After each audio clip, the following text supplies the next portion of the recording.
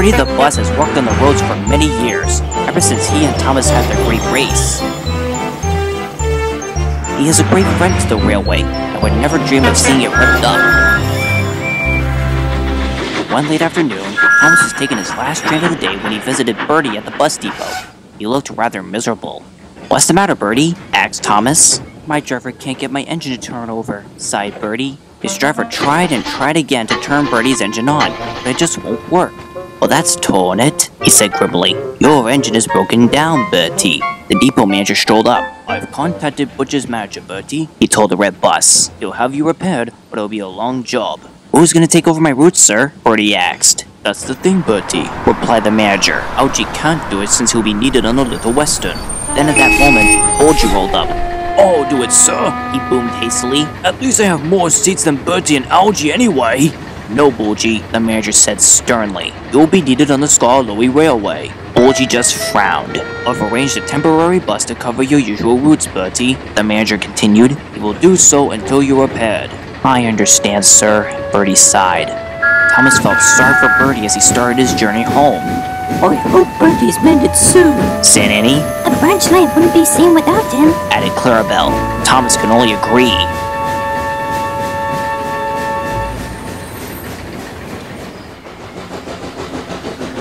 The next day, Thomas noticed a green bus he had never seen before parked on a station car park. "Good morning," he greeted, but the bus only gave Thomas a dirty look. "What's good about it?" he snarled. "I've already took a railway down, and now I'm surrounded by it again." "Excuse me?" said Thomas, rather offended. "Railways are just too slow and unreliable," replied the bus. "And you locomotives are no different." "We're not that slow," Thomas snapped. "But we are reliable and really useful." "Useful? More like useless," the bus laughed. "The only thing you're good for is a static display." The driver went into the bus's cab and put him into gear, and the bus drove away. Thomas was most annoyed, and so were Annie and Clarabelle.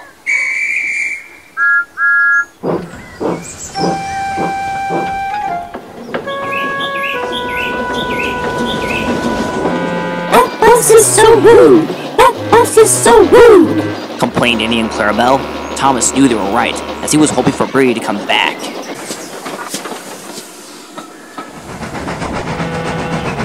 At the top station, he met Toby.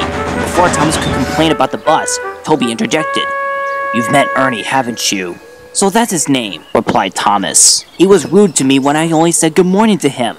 "I can understand that," agreed Toby gravely. "I only just met him earlier this morning, and he was extremely hard to me and Henrietta, especially since I knew him back on my old line." "You knew him?" Thomas asked. "Indeed," Toby answered. "Remember how I told you and Percy about there? Ernie was the same bus that crashed into some road work."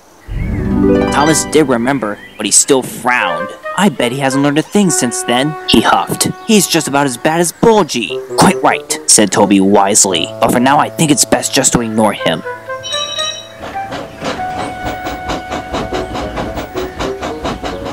Two days later, Thomas and Toby were exchanging passengers at Ellsbridge when Daisy screeched in frustration. "Let me guess," Thomas questioned. "I suppose you had a run-in with Ernie today?" "Not just Ernie. Fumed Daisy. He has a new driver, and he's a heavy drinker." "You don't say," gasped Toby. "Well, what did he do?" Thomas ventured. "Well," went on Daisy, "I was waiting at the station when out of nowhere Ernie's driver came up to me and threw a drink can at me. Then Ernie laughed at me and called me a big green pickle." "Rather you than us," teased Annie. "You did call us rubbish." Giggled Clarabelle. "Yes, but that's long since past." Henrietta corrected. "Henrietta is right," Toby added. "Daisy has been through quite enough today, as like I said, we all have to turn another wheel and ignore Ernie." "That might be easier said than done, Toby," muttered Thomas. "Now we have 2 route faces on our branch line, and if Ernie keeps us up, we will be out of the job." Unfortunately, Daisy was correct.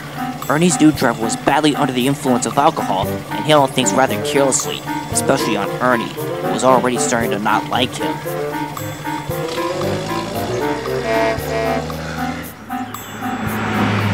"Easy on the speed," Ernie would warn him. "Rubbish, we'll get very far," the driver would scoff. but Ernie still kept up his rude image. Just face it. He gloated. Soon the railways will be out of action and the roads will stand over them all.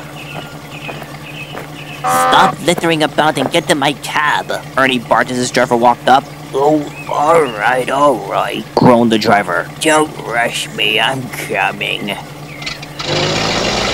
Why do I have a bad feeling he might break down if that sad excuse of a driver doesn't take care?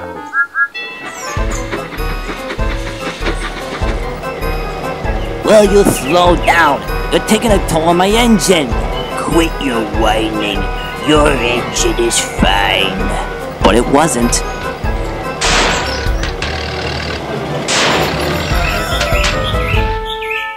What happened?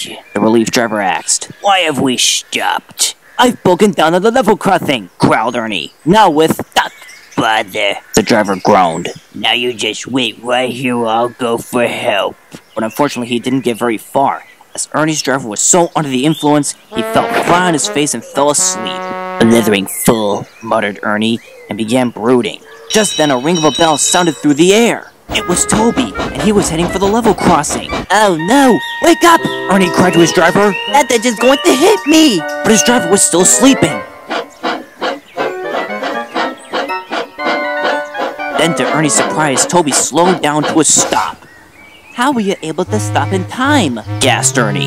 We were alerted that you broke down, replied Toby. Now where's your driver? His crew checked him all over. He's fast asleep, his driver said, after all the stuff he's been drinking.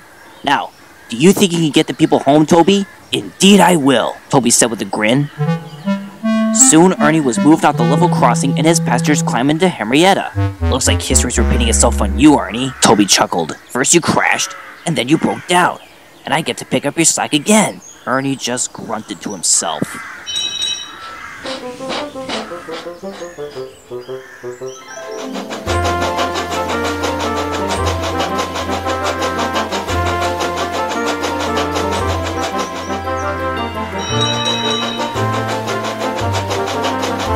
Well done, Toby! Thank you, Thomas!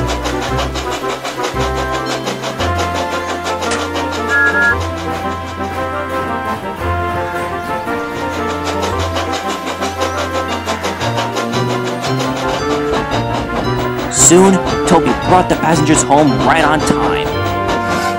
Thank you, Toby, cheered the passengers. You were our savior. A few days later, Bertie returned.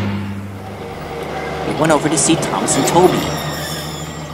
I've heard everything about Algie, he said. What happened to him? Well, his driver has been sacked and sent to custody, said Toby. And as for Ernie, he has been converted into a library bus. Well, that sounds like it serves him right to me, grinned Bertie. All that really matters now is that you're back on the team, smiled Thomas. Everyone laughed. It was good to have Bertie back.